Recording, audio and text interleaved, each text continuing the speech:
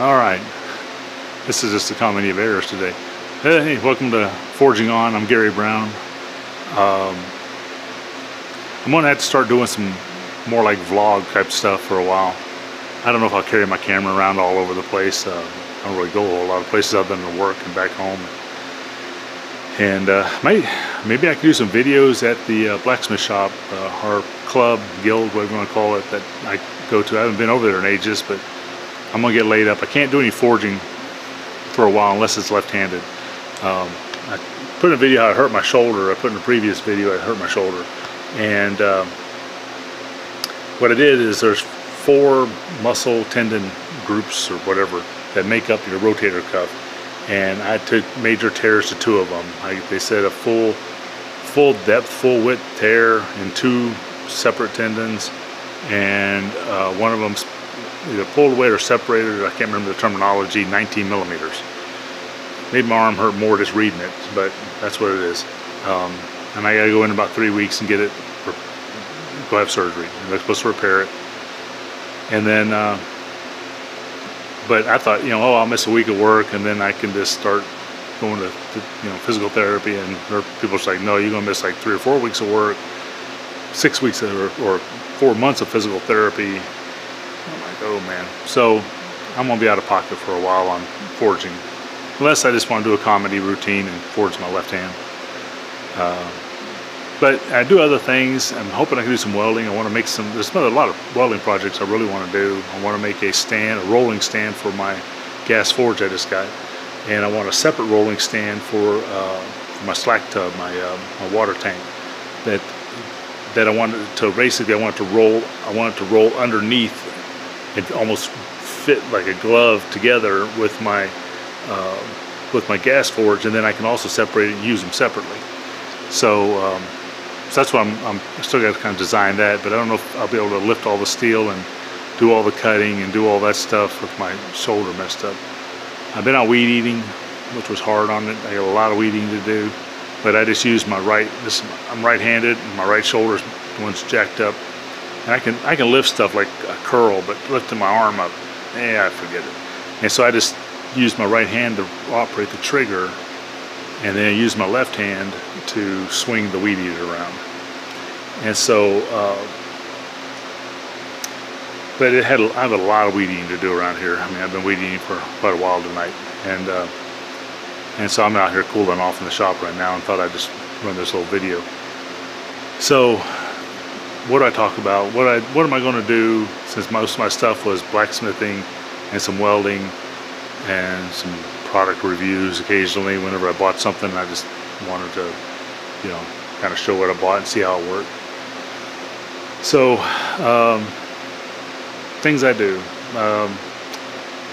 So by profession, I'm a computer programmer. I do database level programming. If you don't know anything about databases, to pull the data out of a database, it's a relational database. They use a thing called structured query language, SQL, and everybody says SQL for short. And so, in a lot of languages use that. If it has to go get, whether it's Java, Perl, I mean anything, ASP, anything using that. I got grass and everything else in my mouth. I've been weed eating, covered in stuff. It goes against the database anyway. So I go against Oracle databases, and what I do is programming in it in a programming language that is dedicated just to Oracle databases, and it's called PL/SQL. It's programming language for structured query language, and it's basically, we just say PL SQL for short. And if you use a Microsoft's database, that's SQL Server is the name of it. Like mine, when I do is Oracle, that one's SQL Server. They use structured query language, SQL in it, and their programming language is T-SQL. And IBM has DB2, and then they recently, later on, started calling it UDB, but it's their database, just like Microsoft SQL Server and Oracle's database. IBM's got theirs, and they just reversed it. They call it SQL PL for SQL PL for programming language. But what I do in Oracle PL/SQL is a very strong, it's a object-oriented language. It's very powerful, got a lot of functions. I've been doing it full time, nothing else but that, since 2006. I started in about 2004. I've been programming since '91, but got into that part of it. Anyway, y'all probably don't care about that. And then I went in and I got into, and I've got an Arduino, which I haven't messed with in a couple of years. I've got some leather work, haven't done in a while. I've got, I might try welding and doing odd, like if you just want to learn welding, go over to see Jody at Welding Tips and Tricks. I mean, he's a teacher and he's really good at it, and he's set up for it. I'm not set up as well as he is. And so, the one thing I show is like the one-offs you won't learn in his thing. One thing I heard something called recently was they took 2 welding rods and they called it Texas TIG or something. But I learned it a little differently 30 years ago. And break the flux off, and say you got sheet metal and you only got a stick welder, and the sheet metal's you got to, you know, tear in it or something, you got to weld it up, and you only have a stick welder. Usually you just blow a hole in. You can't, you know, that's more of a TIG and MIG welding project. But if you only have a stick, what I do is I would break the flux off of one welding rod, and I'd take a second normal welding rod, and I would hold this down on the brake, and then I would strike my arc to this, and then I'd work the two together and make a puddle, and but keeping most of my heat on the other rod.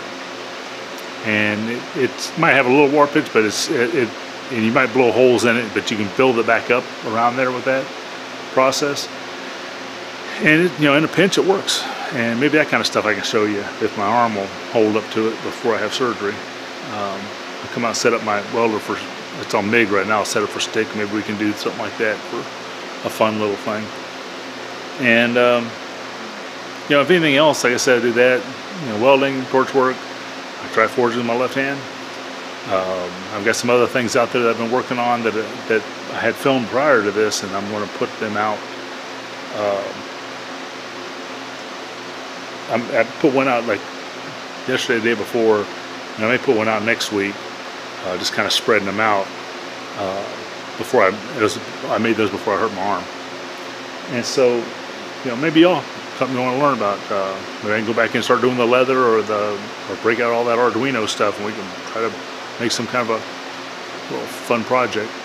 And or you know, we can just come out here and try a little welding, and I probably could still weld with this hand as long as I set it up to where I'm not like I couldn't do overhead because I'd have to raise my arm up, and I can't reach out, so I'd have to almost do some small project welding right in front of me. But hey, we'll figure something out. But for now, it's just going to have to turn into this kind of a vlog thing, because when they do my shoulder, it's going to I'm going to be out of pocket for several months apparently, and so I might just have to go around doing vlogging for a while, and we'll see how it goes. I hope you have a blessed day, and please subscribe, like, comment, hit the notification button, all that stuff. You know what to do. And you know, give me some ideas. I mean, what kind of stuff do you want to see? If I can do it, I'll try to work them in. You may tell me something, and that may spark me a different idea, something I do all the time that somebody wants to know about. You know, I don't even think about. So I'm kind of a do-it-yourselfer. I fix everything around the house, and I'm not, you know, a plumber or a carpenter or anything like that, but I do fix some plumbing. I do some, if it needs it, I'll fix it. If it's electrical, I can, you know, change out some switches, do a little minor electrical. I did part of the shop. Electrician did part of it, and then he had to quit, and then so I finished it. So, you know, we'll figure something out. Anyway, you have a blessed day, and we'll talk to you later. Bye-bye.